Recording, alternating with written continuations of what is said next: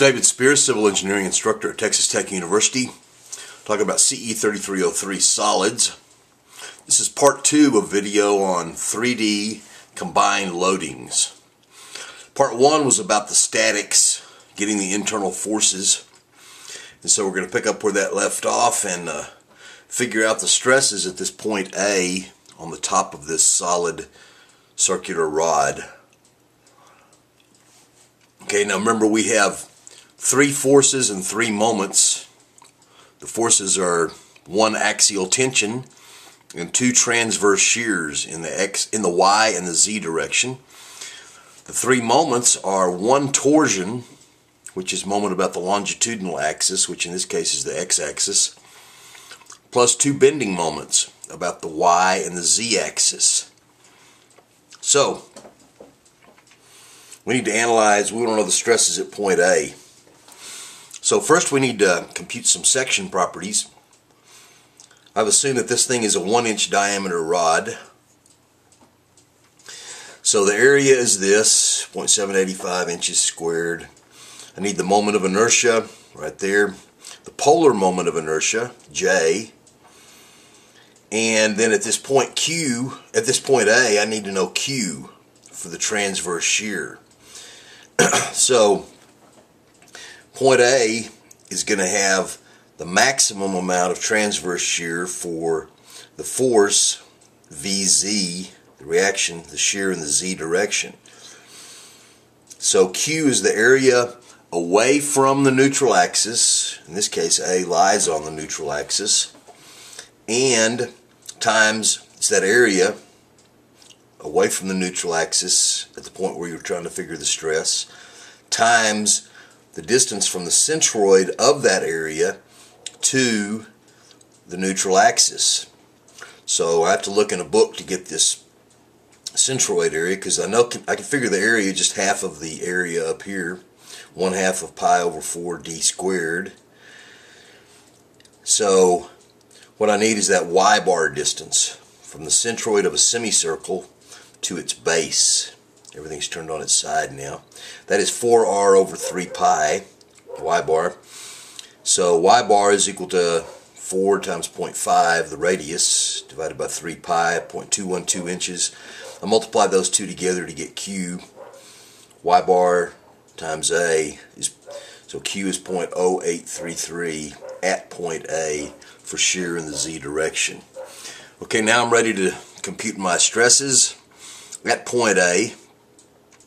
The axial stress is P over A.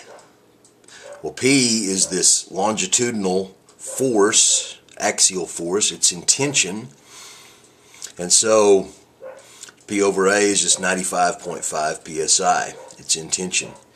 Transverse shear, which we were just talking about, for shear in the Y direction, A lies up there on the extreme edge of it, the extreme fiber as we call it. So as I've shown here, Q is equal to 0, so the shear stress due to shear in the Y direction is 0. But for shear in the Z direction, it's lying on the neutral axis, so it's the point of maximum shear, so it's just VQ over IT. These are the numbers. The shear in the Z direction is this 100 pounds. Q, I, and T is that thickness of the thing, which is the diameter at the place where I'm taking the stress. That works out to be 170 psi in the Z direction. This is, we'll see, ZX or XZ shear. The torque, so I'm through with now all my straight line forces, Fy, Fz, Fy, Fx, and Fz. And so now I'm ready to talk about my moments, of which I have the 1 torsion. Shear stress due to that is T rho over J. There's the numbers. It works out to be 1220 psi. At this point, because my torsion is this way, my shear stress is going to be in the Z direction. So I have to look at that as additive to this other shear stress. We'll see that down here. So I have 2 moments that create bending. The bending about the y-axis at point A, since it lies on the neutral axis, which is the y-axis, the shear stress, the bending stress at the neutral axis is 0. So I don't have to worry about that. But for bending about the z-axis, A is the extreme fiber, and so I just go to the formula my over I, and everything's in inches and pounds, so the units work out. 640 inch-pounds was my moment about the bending moment about the z-axis, times y, which is distance from the neutral axis to the point where I'm trying to figure the bending stress, divided by I, works out to be 6570 psi. Really a big number.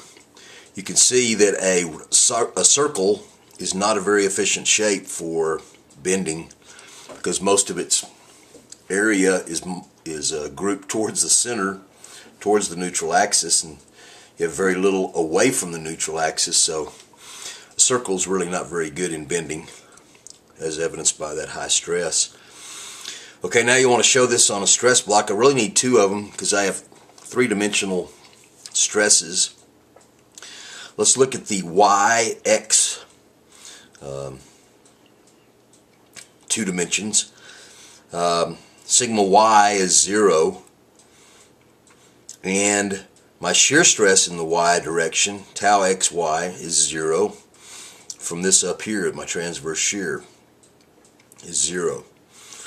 All I have is axial stress, which this x direction is really the longitudinal direction, and I have the tension due to the axial stress, force, 75 pounds, plus the bending stress. These are the normal stresses to the surface, going in or out of the surface. It's cut right there, so it's just 95.5 plus 6570, 6670 psi in tension. Now I want to rotate and look at the XZ little section through X and Z, so it's like cutting down this way. And once again, I have no axial stress in the Z direction, and I have the same axial stress, 6670 psi. It's tension, of course, like that one. My shear stress, I've got two components of it, one due to torque and one due to straight line transverse shear. So that's 170 plus 1220 or 1390 psi.